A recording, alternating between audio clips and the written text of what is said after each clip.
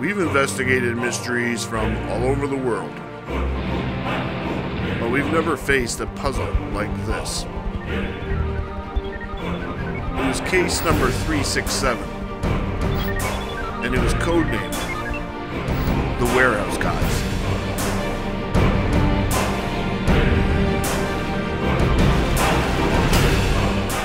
Good morning, Mike. How are you, bud? Good. What's this thing? Yeah, we've been noticing them the last couple of weeks, but it's irreversible. Huh. Deal with that later. Okay, let's do the video. Hi folks, Peter here from Warehouse Guys. You've landed on our main page.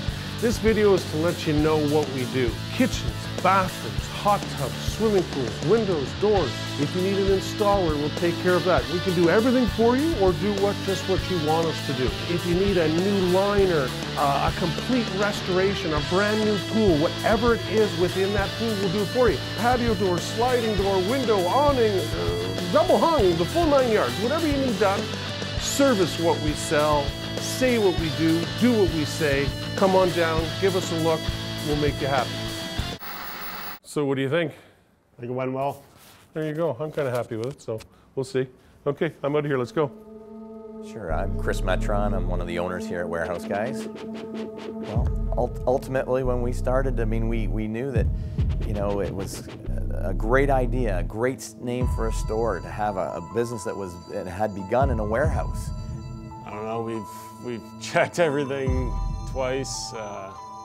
Some way, somehow, this guy's coming in the chimney. I don't know.